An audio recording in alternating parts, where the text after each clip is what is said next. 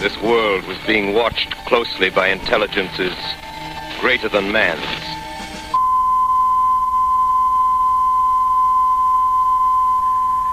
It is reported that at 8:50 p.m. a huge flaming object, believed to be a meteorite, fell on a farm in the neighborhood of Grover's Mill, New Jersey, 22 miles from Trenton. Oh, yeah, I can see the thing's body now. It's large. As large as a bear. It glistens like wet leather, but that face, ladies and gentlemen, it's indescribable. I can hardly force myself to keep looking at it. It strikes him head on. Lord, they're turning into flames. The whole field's caught up by the woods of the fires. They're coming this way now, about 20 yards to my right.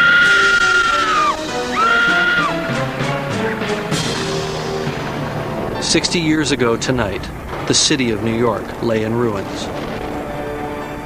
The state of New Jersey had been declared a disaster area, and the entire U.S. Air Force had been downed by a seemingly unbeatable enemy invader.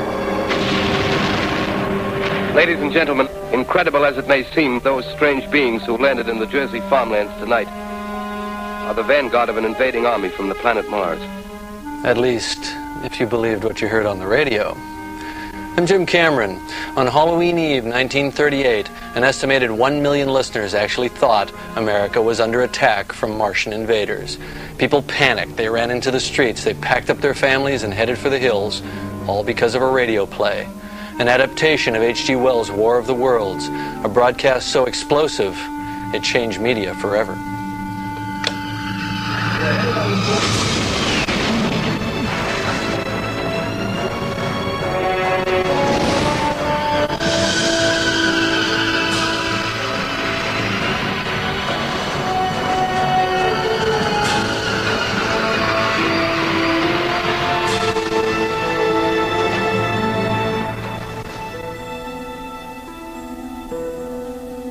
The War of the Worlds panic broadcast happened 60 years ago. But we continue to wonder today, how could people have believed something so outrageous? Was it intended as a mean-spirited hoax, or simply a chillingly good ghost story for a Halloween Eve? In order to find the answers, we need to travel back in time to the fall of 1938, to an era when a magical gadget filled with glowing tubes and a vibrating speaker was fast becoming the focal point of America's households.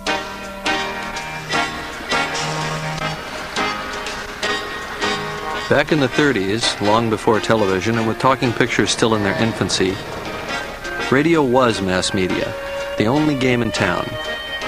From breaking news to soap operas, dramas and comedies. There is a doctor in the house, a physician who, without anesthetic, sets your funny bone, tickles your ribs, and splits your side. It brought the world into your home and workplace and made you a part of it. Suddenly, a third of the population was listening to one show every night. This took a nation of immigrants and made us a people, made us Americans. Ring up the boys, man. Tell them meet me at Pine Creek Forks. The Flying Bee payroll's been robbed. Tell the boys to ride. The radio was on 24 hours a day. It was a silver tone, was the name of the radio, and it had an eye. And you knew you were tuned in when the eye resembled most a human eye. It doesn't make any sense, but the eye seemed to be part of the family. Americans passionately loved and trusted their radios. They turned to them for comfort during the Great Economic Depression and relied on them for up-to-the-minute news as Adolf Hitler's military aggressions in Europe grew more threatening by the day.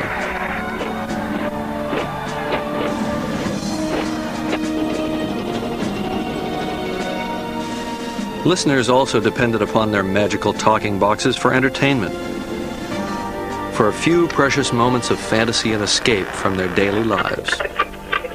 Radio is the theater of the imagination. Radio is the theater of the mind. Hold up there!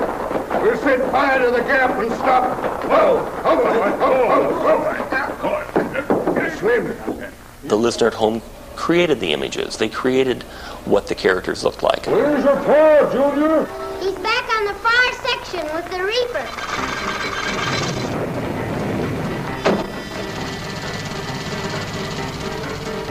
There's another form of popular entertainment that also draws on the power of the imagination to work its sorcery: science fiction.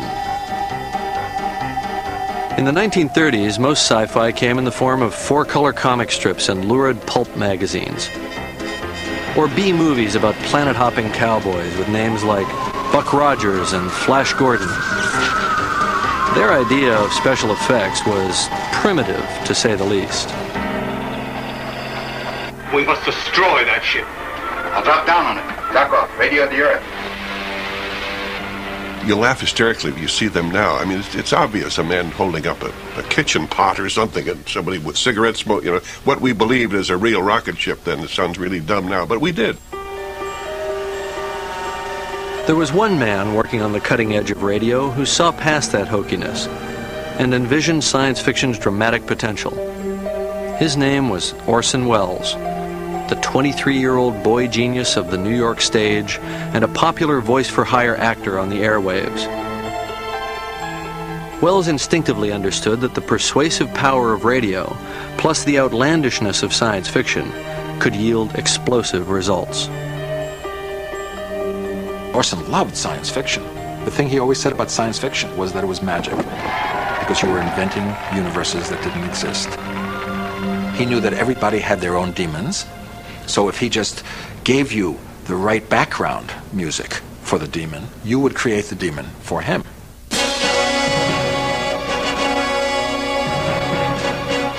Welles also believed that combining science fiction with radio might help solve his most pressing problem: ratings. His own radio show, the Mercury Theater on the Air, was winning rave reviews, but nobody seemed to be listening.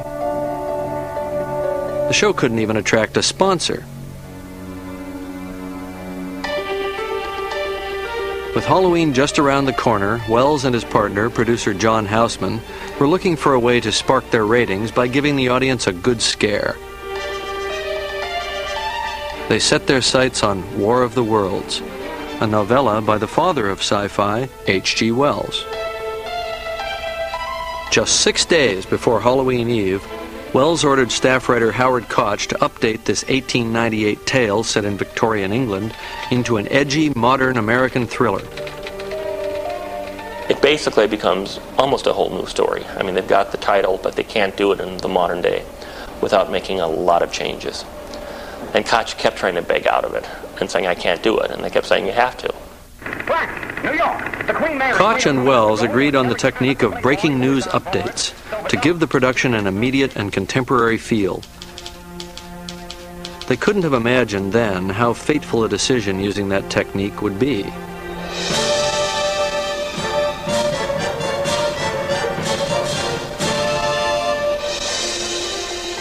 In the early evening of Sunday, October 30th, as the Mercury players readied themselves for their live broadcast,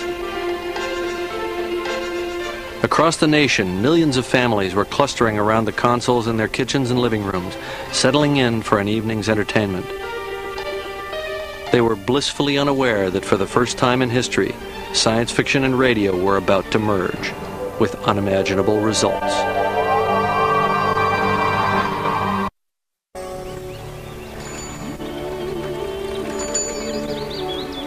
Well, I was 11 years old, living in Grand Rapids, Michigan. Sunday night was radio night for us, and the kids were allowed to stay up later. In the small town of 2000 in Missouri, where I grew up, right in the center of Missouri, very little of the outside world had seeped in yet then. And so the man across the street had a console radio, and he had invited us over that night to listen to radio. Sunday night, Halloween Eve, 1938. At 8 p.m. Eastern Time, over 30 million Americans turned to their radios for a little relief from news of a depression ending much too slowly and warnings of war in Europe much too quickly on the rise. Those who tuned into CBS heard this straightforward introduction. The Columbia Broadcasting System and its affiliated stations present Orson Welles and the Mercury Theater on the Air in The War of the Worlds by H.G. Wells. We know now that in the early years of the 20th century, that as human beings busied themselves about their various concerns, they were scrutinized and studied, perhaps almost as narrowly as a man with a microscope might scrutinize the transient creatures that swarm and multiply in a drop of water. To those tuning in to the beginning of the broadcast, it was perfectly clear that Orson Welles was narrating the opening of a suspenseful drama. In the 39th year of the 20th century came the Great Disillusionment. There was only one problem. 90% of the listeners never heard Orson Welles in his poetic prologue. What were they listening to? To a phenomenon of radio ratings, the Chase and Sanborn variety show, starring ventriloquist Edgar Bergen and his sidekick, Charlie McCarthy, the most wooden performer of the era. Aren't you going to do anything for a little itsy-bitsy Charlie? On this Halloween? Oh, I may tell you a ghost story. The Chase and Sanborn show featured Edgar Bergen and Charlie in a comedy sketch for the first 10 minutes or so of the show. Then Nelson Eddy, Hollywood singer, at a low point in his career, came on. We ride men who are happy and free, birds of a feather who travel together, good soldiers of fortune. And a lot of people decided to see if there was something they could listen to on another channel. The War of the Worlds is the first recorded instance of channel surfing or zapping. By this time, the broadcast had donned its Halloween disguise, masquerading as an ordinary evening of radio programming. Orson was counting on the fact that within radio, a lot of people tune in at all different times. He said, how can I make it as believable as possible? He said, by making it as mundane as possible. Good evening, ladies and gentlemen. From the Meridian Room in the Park Plaza Hotel in New York City, we bring you the music of Raymond Raquello and his orchestra. With a touch of the Spanish, Raymond Raquello leads off with La Comparsita.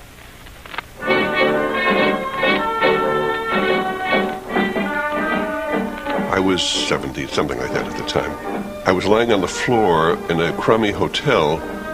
We were on the 9th floor, I think. By we, I mean my mother and my aunt and myself. And I was doing some homework, and as teenagers often do, wanted a little background music, so I flipped around the dial, reaching up to a radio on a counter, until I heard some nice dance music. Ladies and gentlemen, we interrupt our program of dance music to bring you a special bulletin from the Intercontinental Radio News. At 20 minutes before 8 Central Time, Professor Farrell of the Mount Jennings Observatory, Chicago, Illinois, reports observing several explosions of incandescent gas occurring at regular intervals on the planet Mars. The spectroscope indicates... It didn't seem, at that point, at all preposterous. Mars does exist, and it may be as entitled to explosions as any other part of the universe is. We now return you to the music of Raymond Raquello in downtown New York. The news bulletin came and went with little fanfare. But listeners gathered more closely around their radios when they heard that a world-famous astronomer was getting involved. Ladies and gentlemen, following on the news given in our bulletin a moment ago, we are ready now to take you to the Princeton Observatory at Princeton, where Carl Phillips, our commentator, will interview Professor Richard Pearson, famous astronomer. Professor, would you please tell our radio audience exactly what you see as you observe the planet Mars through your telescope? Nothing unusual at the moment, Mr. Phillips. A red disk swimming in the blue sea. Transverse stripes across the disk. Quite distinct now because Mars happens to be at the point... Many audience members didn't realize that astronomer Pearson was only a character, played by Orson Welles himself. Conditions peculiar to the planet. The news reporter, Carl Phillips, was also portrayed by an actor, Frank Reddick. In your opinion, what do these transverse stripes signify, Professor Pearson? Not canals, I can assure you, Mr. Phillips. Although that's the popular conjecture of those who imagine Mars to be inhabited. Princeton University added prestige to the newscasts. And now that enables the events to proceed with this prestige and authority behind it. Ladies and gentlemen, here is the latest bulletin from the Intercontinental Radio News. It is reported that at 8:50 p.m., a huge flaming object, believed to be a meteorite, fell on a farm in the neighborhood of Grover's Mill, New Jersey, 22 miles from Trenton.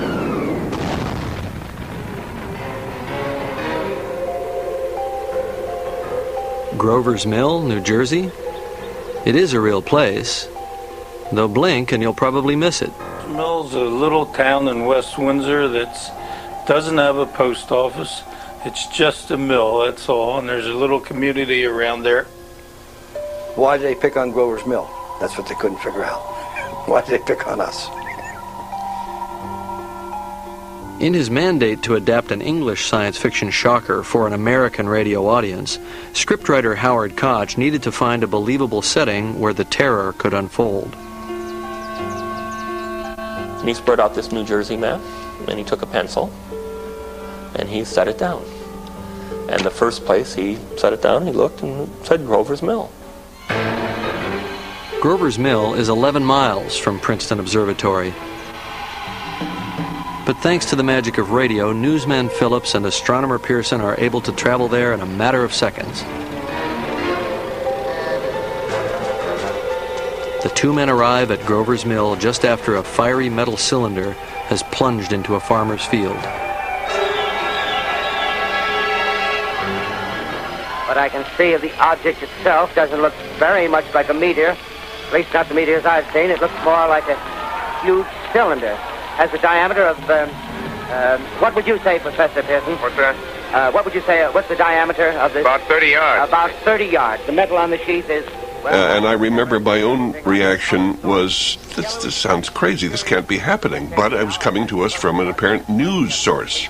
As if today, if Dan Rather suddenly came on and said something totally preposterous, you would almost certainly believe him.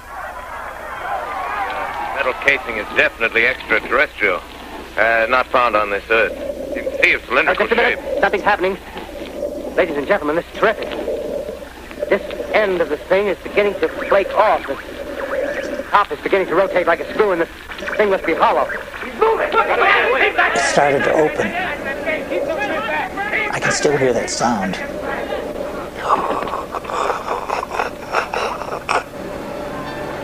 They said something was coming out, and of course then we were hooked. We never went back to Edgar Bergen.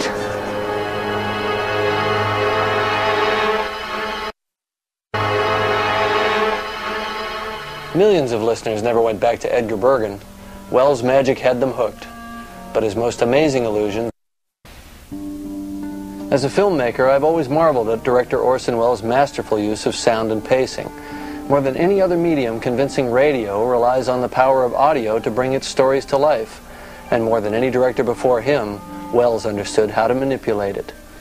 By just 15 minutes into the broadcast, 6 million Americans were huddled near their radios, transfixed by the sound of a Martian spacecraft beginning to open. Thanks to a carefully placed microphone, the echoes in the men's lavatory, and the sound effects director's trusty pickle jar.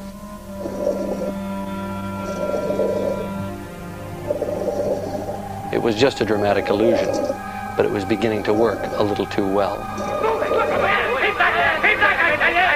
Keep those men back! The top blew! Stand back! Ladies and gentlemen, this is the most terrifying thing I've ever witnessed. Someone's calling someone or something. I can see something wriggling out of the shadow like a gray snake. I can see the thing's body now. It's large as a bear. Eyes are black and they gleam like a serpent. The mouth is kind of V-shaped with saliva dripping from its rimless lips. It seems to quiver and pulsate, and the monster or whatever it is can hardly move. It seems weighed down by possibly gravity or something. The thing's rising up now, and the crowd falls back. They've seen plenty. I'll pull this microphone with me as I talk. I'll have to stop the description until I can take a new position. Hold on, will you please? I'll be right back in a minute. To radio listeners of the late 30s, Carl Phillips' reaction to the Martian's first appearance should have sounded familiar.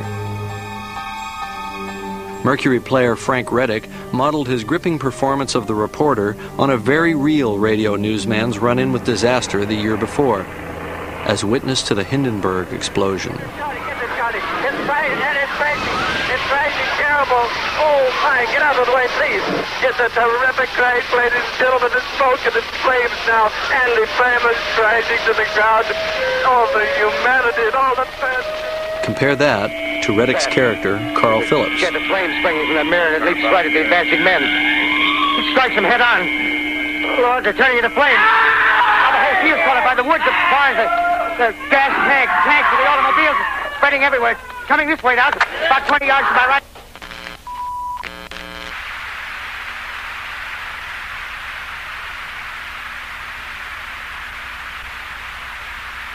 dead silence really impressed me.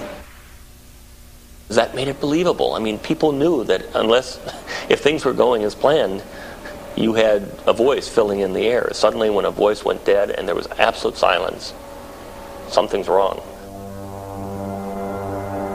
Ladies and gentlemen, due to circumstances beyond our control, we are unable to continue the broadcast from Grover's Mill. I just knew that these people had been wiped out. And there was nothing that could be done. I think I was the first one to stand and start to pace the room. And then finally, the adults were pacing the room too and sort of wringing their hands and talking about what, if anything, they could do. I can make out their khaki uniforms. As listeners drew round their radios with growing concern, more bulletins of disaster trickled in. There appears to be some slight smoke. 40 people dead in the field at Grover's Mill. Reporter Carl Phillips among them. Well, we ought to the governor placing New Jersey under martial law, then dispatching 7,000 U.S. soldiers to lay waste to the killer creatures, now holed up inside their cylinder. No, it's nothing but a shadow. Now the troops are on the edge of the Wilmot Farm. 7,000 armed men closing in on an old metal tube. A tub, rather. Well, wait, that wasn't a shadow. It's something moving. Solid metal, kind of a shield-like affair rising up out of the cylinder. It's going higher and higher. What? It's standing on legs, actually rearing up on a sort of metal framework. Now it's reaching above the trees and the searchlights are on it. Hold on.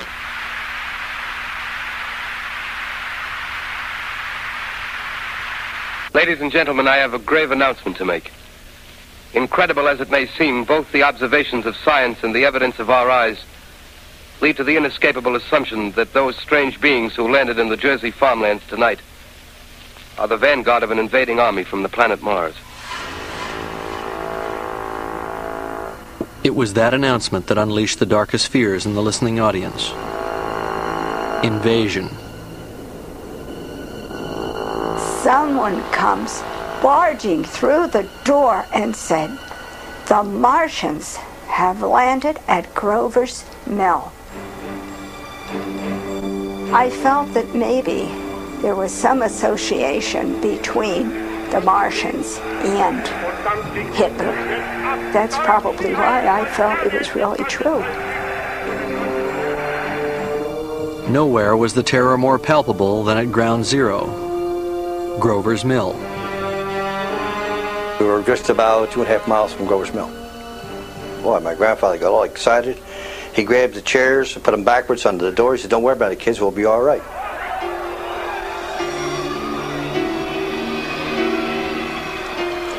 People were going all different directions.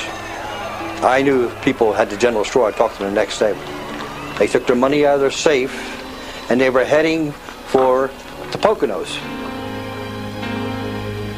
Not everyone in town was headed for the hills. Some grabbed their guns and decided to make a stand. Sean Ellsworth's father and uncle were among them. Somebody shot up with the idea, well, let's form a posse and gather up the Martians. And then the next thing you know, they're shooting into the dead of the night, and the posse would think that it was a Martian hiding behind a tree or behind a bush. There's an old water tower right by the mill. Supposedly this old fellow thought it was a rocket ship, and he shot his shotgun right at it and put holes in it.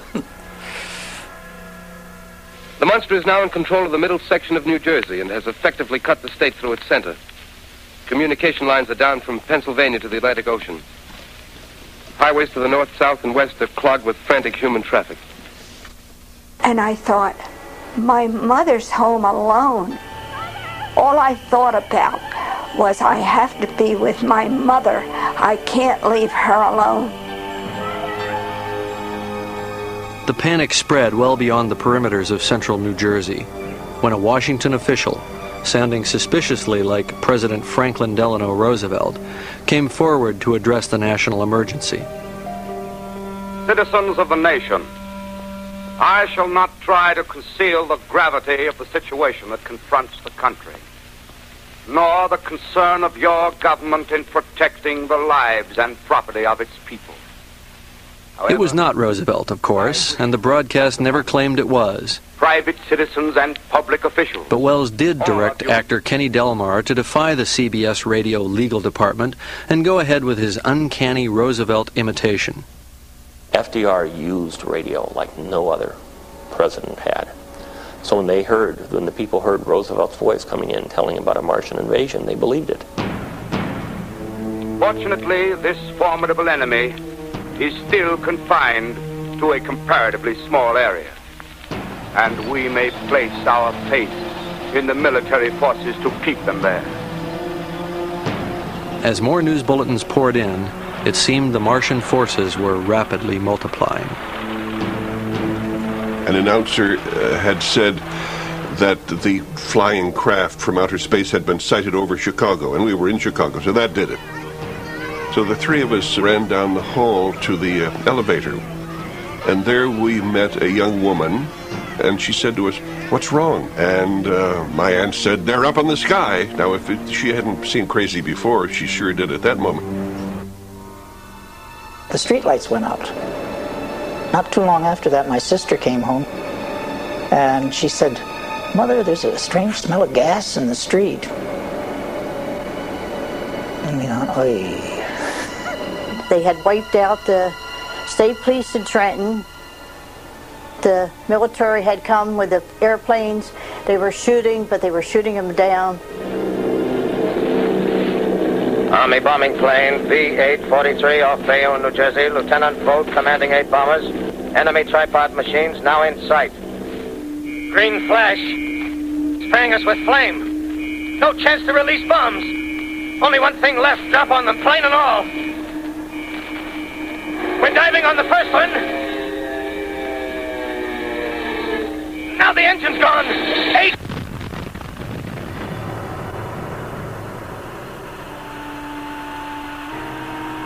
I knew it was over. It was the end, as far as I was concerned. Back at CBS Studios in New York City, production personnel still believed it was broadcasting business as usual. Radio pioneer Norman Corwin was working in the building that night, preparing the program which was to follow the War of the Worlds broadcast. I knew zilch about that program when it went on.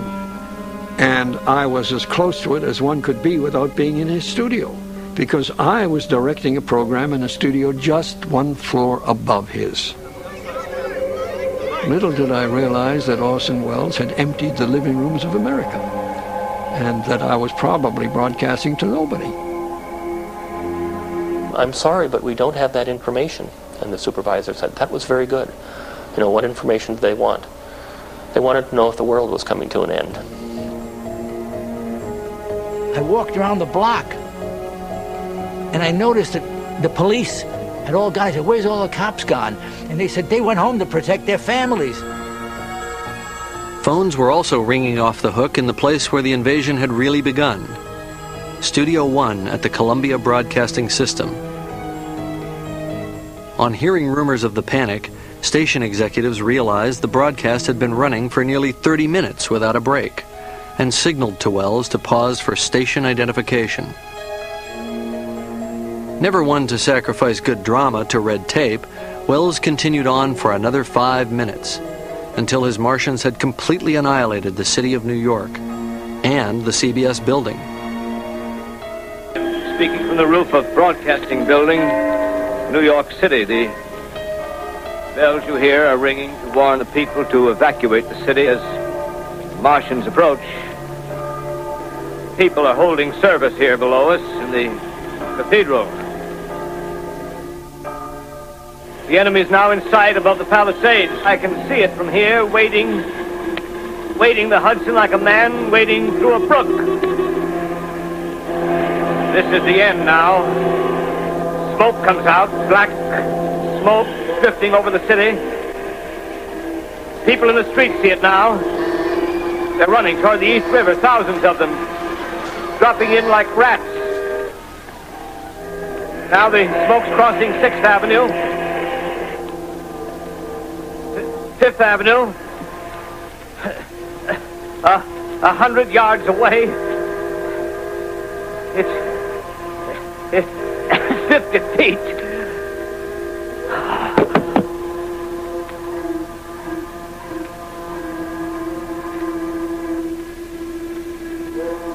To X2L calling CQ. To X2L calling CQ, New York. Isn't there anyone on the air? Isn't there anyone on the air?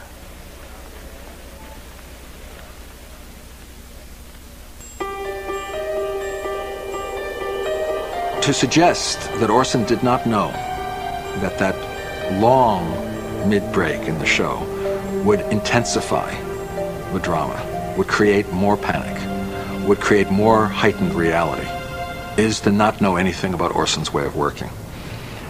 Everything, including silence, was a weapon creatively. Everything was an effect. And silence, mid-break, everything was very, very deliberately worked out.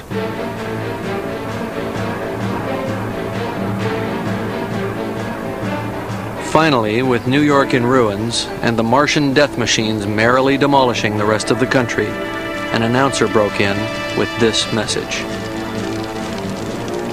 You are listening to a CBS presentation of Orson Welles and the Mercury Theater on the Air in an original dramatization of The War of the Worlds by H.G. Wells. It was too little, too late. Hundreds of thousands of listeners had long since left their radios and were fleeing in their cars, praying in silence with loved ones, or were crowding the streets, their faces covered by wet cloths for protection against Martian gas, scanning the skies for signs of mankind's last battle. Ever so slowly, they came to their own realizations. We burst into the lobby, but the lobby was perfectly calm, and the decisive moment for me came when I observed a radio on the counter turned on to another program. And immediately I realized, even though I was very young, that if there were truly an international disaster, it would be covered like that by all the radio outlets. And I think my mother thought something had happened to my mind. She did not know why I was so upset. She turned on the radio. So then she realized and patted me and hugged me, and she said, "That's all right, dear. Let us pray that we're not having a war." Back at CBS Studios, the drama for Wells and his Mercury Players was only beginning. As their performance wound to a close, actors began to notice strange and frenzied activity taking place all around them. Uniformed police officers started entering, being on the other side of the glass. Yeah, Wells knew something was up. Bill Hers, who was then a 22-year-old actor in the company, also noticed the commotion. Somebody thought they were there to arrest us. It turns out they weren't there. They were there to protect us. Unbeknownst to the actors, the studio was under siege from furious phone calls and threats, as those still paralyzed by fear finally realized the truth. This is Orson Welles, ladies and gentlemen. Out of character, to assure you that the War of the Worlds has no further significance than as the holiday offering it was intended to be. The Mercury Theater's own radio version of dressing up in a sheet and jumping out of a bush and saying boo. It was clear, but extremely cavalier. People really were too frightened to be angry for a while, and then they became very angry. Leaving the CBS studios through the back door, Wells and company rushed across town to begin rehearsals for their Broadway play.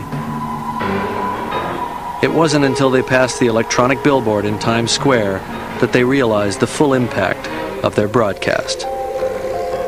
It's where all the latest news is flashed. It had that Orson Welles' invasion program scares the nation. So, I mean, it wasn't local. It was nationwide.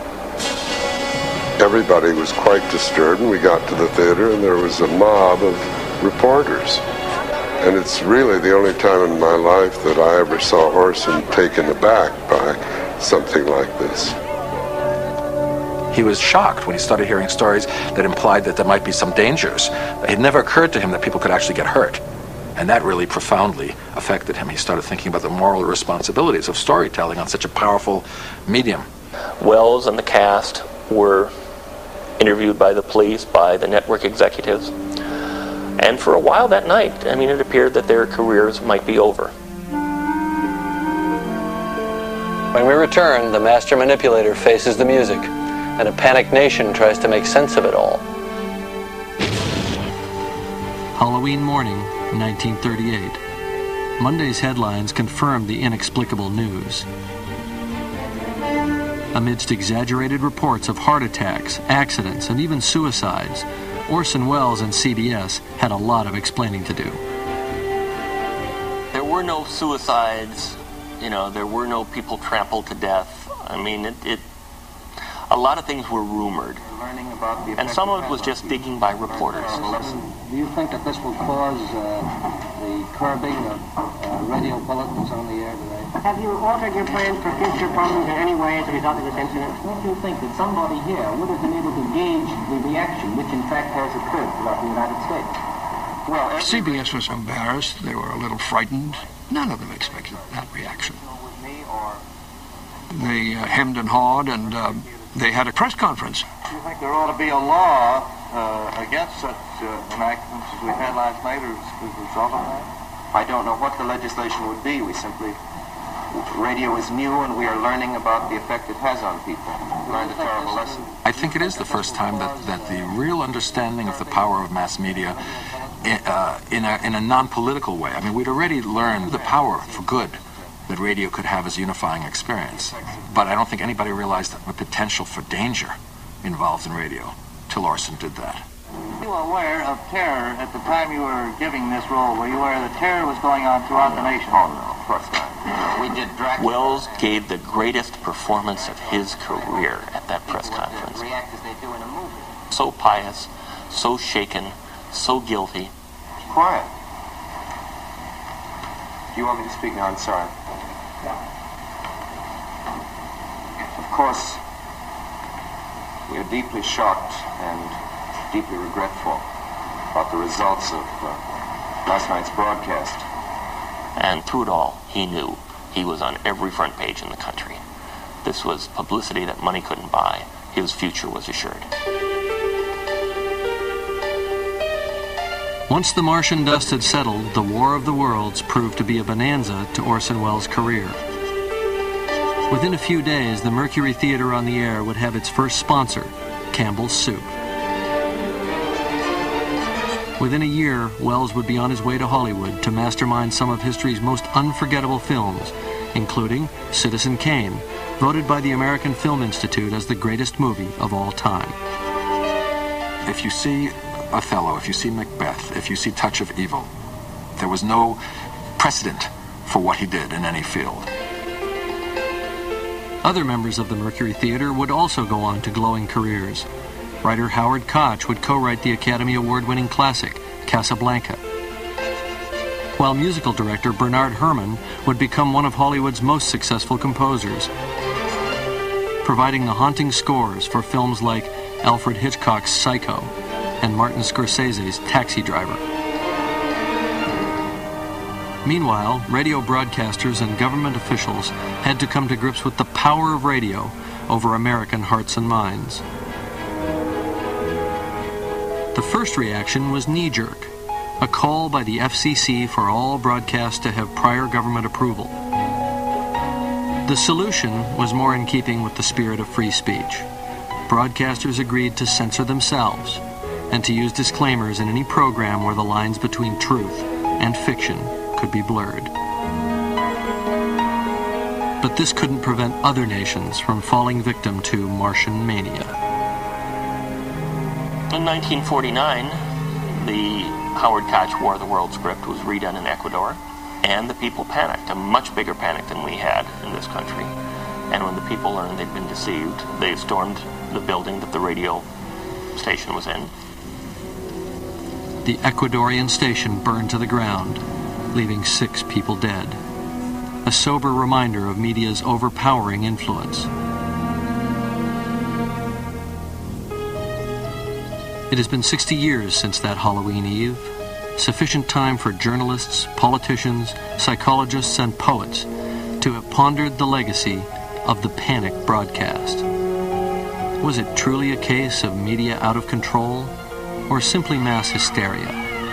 Was it a fluke, an aberration, or something that might easily happen again? Television and media is so much more powerful now, and it has so much more of an entree into our lives. An artist of Orson's dimension playing with that could wreak havoc in the world. Give him 10 minutes on CNN, and I can imagine what he could do by an illusory news program about an atomic attack or something. I mean, he could do anything. Do you believe it could happen again? Whether or not you do believe that it did happen once, in a nation struggling to escape its past yet fearful of its future, America, 60 years ago on Halloween Eve, when a handful of actors in a studio with a clever script and a brilliant director convinced 1 million radio listeners that the end of the world was at hand, something they seemed frighteningly ready to believe. It was horrible. It was one of the most traumatic experiences of my childhood. It was a terrific show, and it did what it's just, if you tuned in late, you were in trouble. Like any great trauma in our own personal experience, it does not fade from memory. War of the Worlds is an immortal event. And on the 75th anniversary and the 100th anniversary, people will be listening to it again, and it'll be on people's minds. So goodbye, everybody, and remember, please, for the next day or so, the terrible lesson you learned tonight. That grinning, glowing, globular invader of your living room is an inhabitant of the pumpkin patch, and if your doorbell rings and nobody's there, that was no Martian, it's Halloween.